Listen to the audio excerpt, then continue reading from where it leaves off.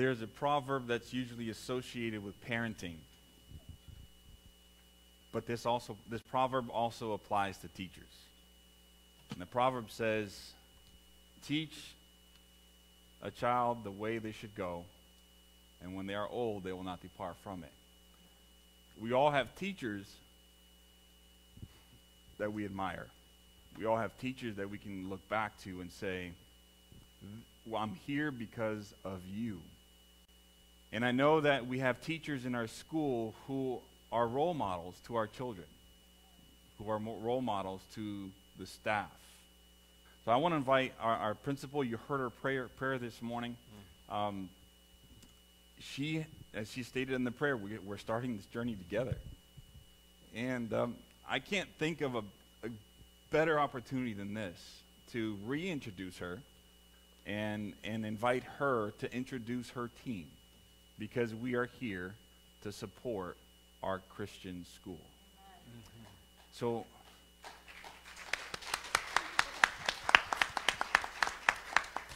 So I'm going to ask teachers, you don't have to come up to the stage, because what we're going to do is once you are introduced, I'm going to invite the elders to come up. And so we're going to stand behind you. We're not going to lay hands on you. The whole COVID thing has kind of, but we'll just raise our hands above you in a way of praying an anointing prayer for you. So as your name is called, teacher, I'd like to invite you to come forward and just stand here, and after Loy introduces you. Oh, good morning once again. It is my pleasure to introduce to you the most amazing set of teachers that I've come across. So first, my heart is broken because our office assistant was not able to make it. She is the glue of the school. She keeps everything together. So Sabrina, if you're watching online, she was trying to make it, but she wasn't able to. Know that you are lifted up in this prayer as well. Amen. I would like for, Jenny. Jenny, are you here this morning? Look, I can't recognize you guys with all your masks and stuff all wrapped up. But this is our kindergarten teacher.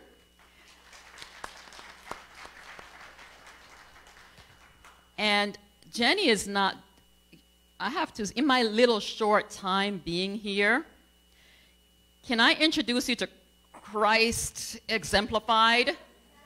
So she is so amazing. Girl, where are you going? Stay here. Where are you going? So she is so amazing. I could do a sermon just on her by herself.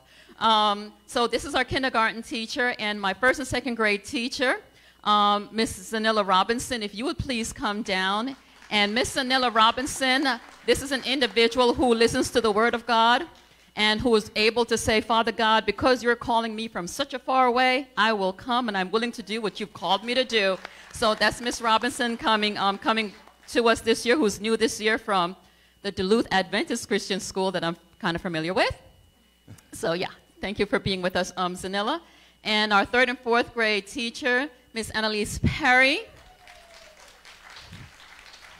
And Miss Perry is an awesome, I like your outfit, girl. You thought like me this morning.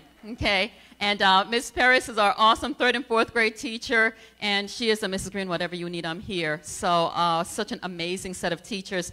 And fifth and sixth grade, yours truly. But my seventh and eighth grade teacher that I'll be co-teaching with, partner teaching with those middle schoolers, this is Miss Jessica Cantron. Okay. These individuals that you may see in front of you, they may be few in numbers, but they are mighty in the God that they serve. They are so amazing. And Susan, if it's okay, because you're going to be there so much, can you please come down as well? Come on, girl. Come on, get up. Yeah, you.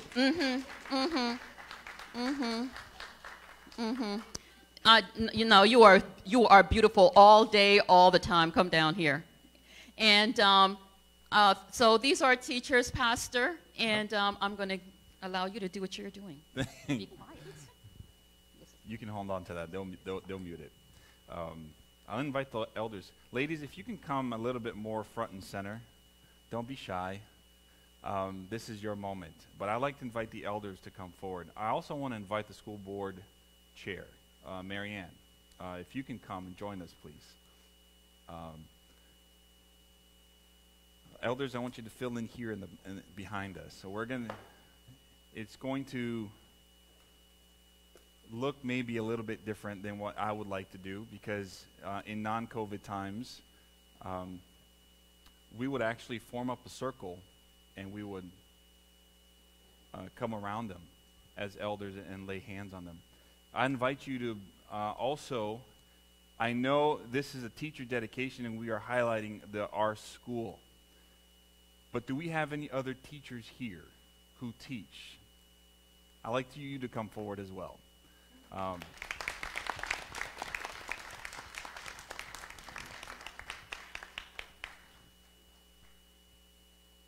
can I add, please, my mentor, Kennedy Nassar, is sitting back there with her family. Okay. So we know we have, these are current teachers, and I know we have former teachers, right? How many here are former teachers? By a show of hands. Okay? If you are a former teacher, in this case I think it's just you, Kennedy, I want you to join us here as with the elders, and you feel free to bring your little one as well. Okay?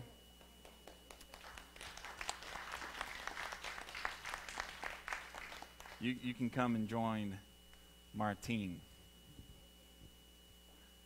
So, ladies, thank you so much. You are an ambassador not just from the church, but you're an ambassador of God to the classrooms that you oversee, the children that you teach. So I invite you with me as we pray for them to bow your heads as we lift them up and we use this opportunity to dedicate them to our God. Father God, what an awesome privilege you've given us to come today to pray over this special group of people. Lord, these are women that you have called to lead, you have called to teach, you have called to disciple, you have called to exemplify the calling that you have you put on their hearts. And we pray, Father, that as the children that come into that school, to their classrooms, to those that they come in contact with, Lord, may they, once they engage with those children, may those children feel as they've spoken to God themselves. May they be led by your Spirit. May they speak words that come from on high. And we pray that you extend this blessing to their families, because they're not doing this by themselves. They need the support of their families as well. Thank you, Father, for what you have done for them, through them already. And we look forward to seeing how you will work in them and through them in the future. We pray this in Jesus' name. Amen.